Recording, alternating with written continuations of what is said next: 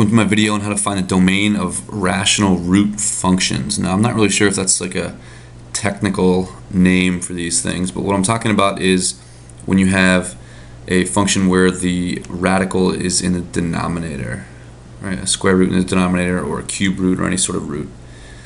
And this is our most basic one.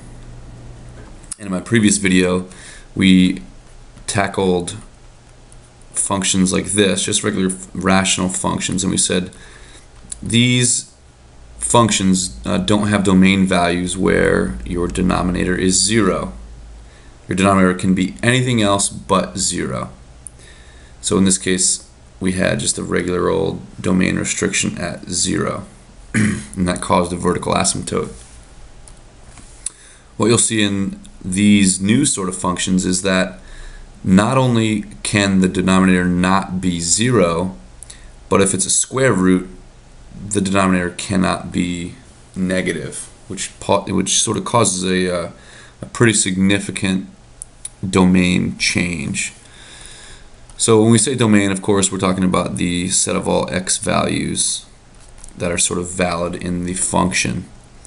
So the rule here is, when you have a rational function, we're just focusing on the denominator.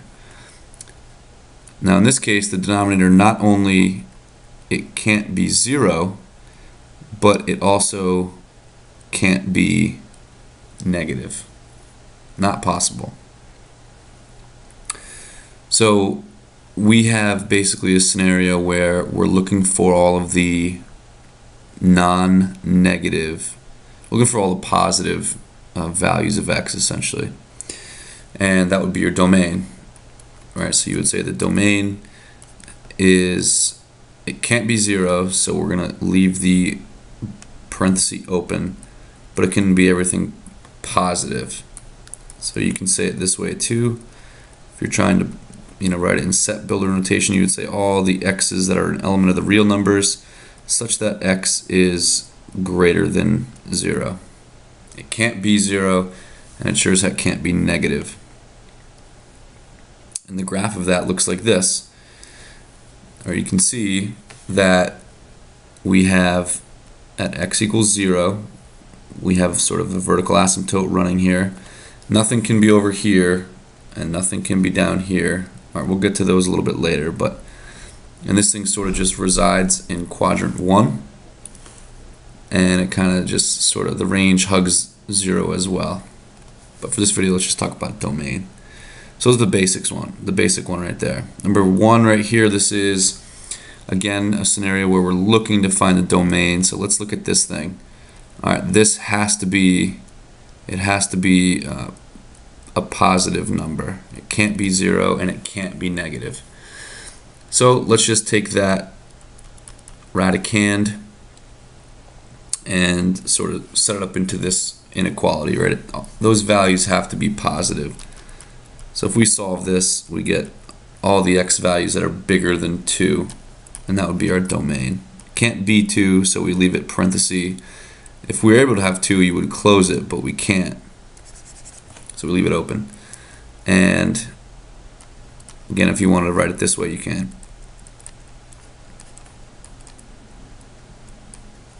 All the x values that are greater than 2. And you can sort of test 1 or 2.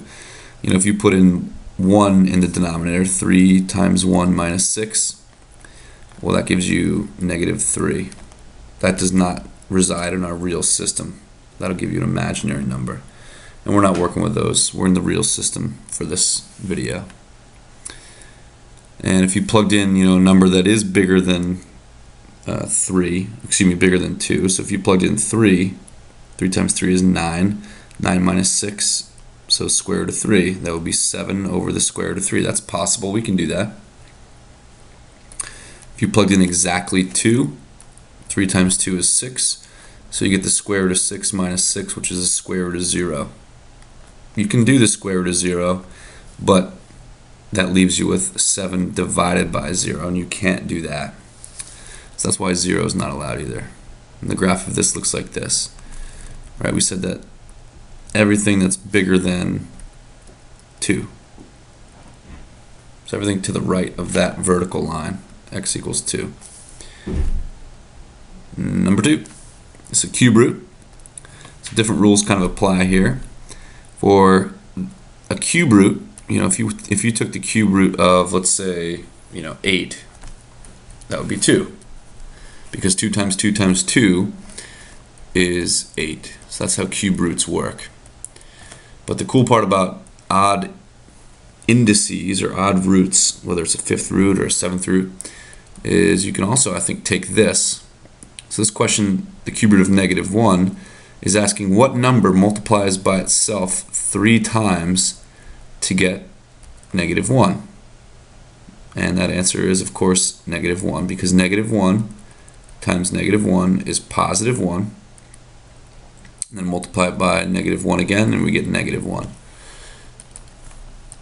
Similarly, if we took the cube root of -8, that gives us -2.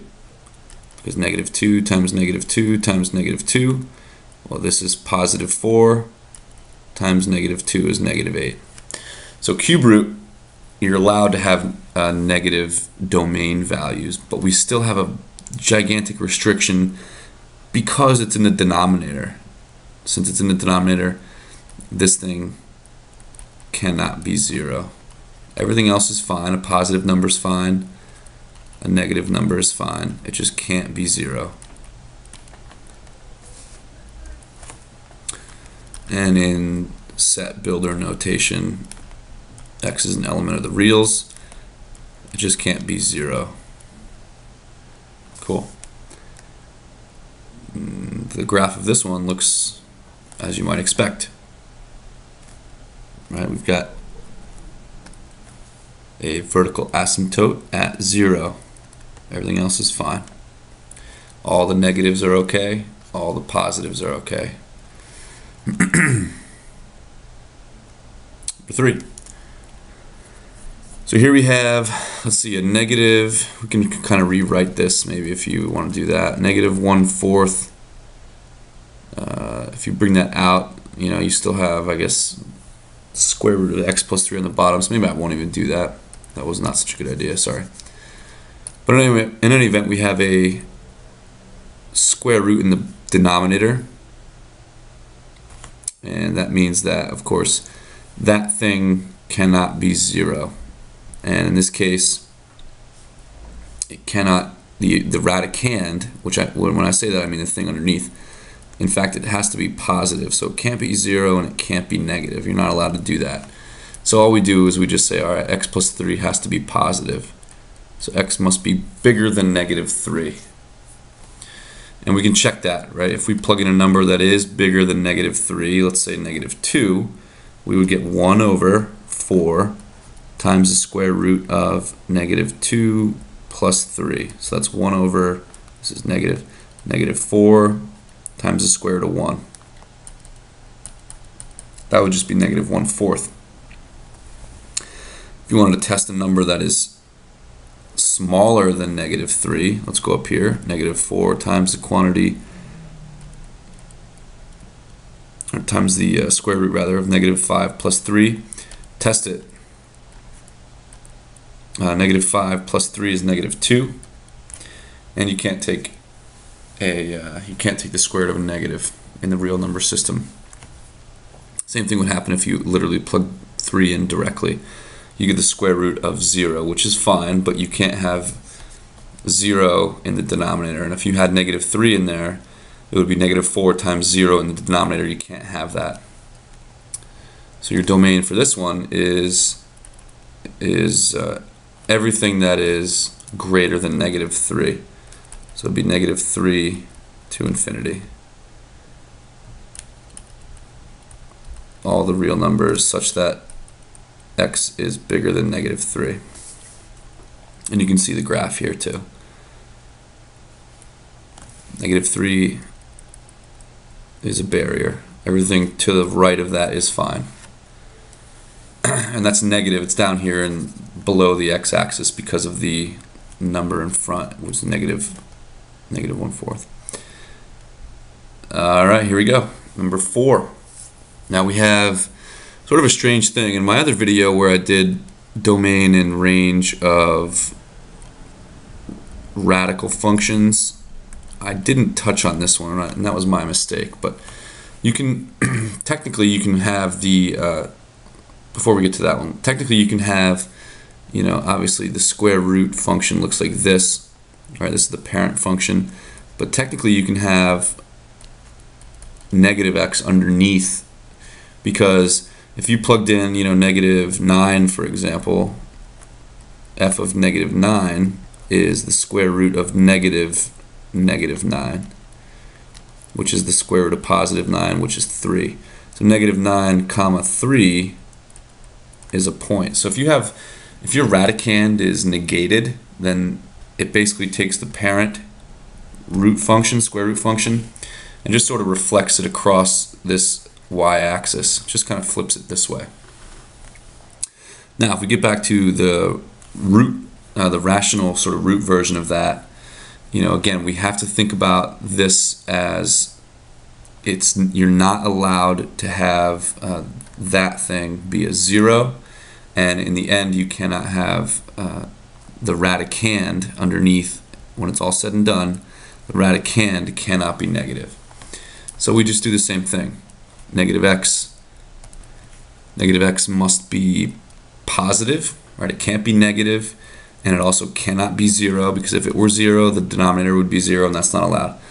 So negative x is greater than 0, must be. Well, solve it. Divide by -1, and you have to flip the direction of the symbol when you divide by a negative. So all the x's that are less than 0. So the domain of this is -infinity to 0. Or you can write it like this: all the real numbers such that x is negative. You can check that, right? If you plug in like -7, it's 1 over the square root of -7, which is 1 over the square root of 7, which is fine. If you plugged in a positive number, let's say +3, it's 1 over the square root of -3. Can't have a negative square root in the real system. So it's every negative x value. You can see the graph right there as well. So that wraps this up. You know, 4 quick examples there on how to determine the domain of functions that look like this. You know, whatever you want to call them. I call them rational root functions, I guess.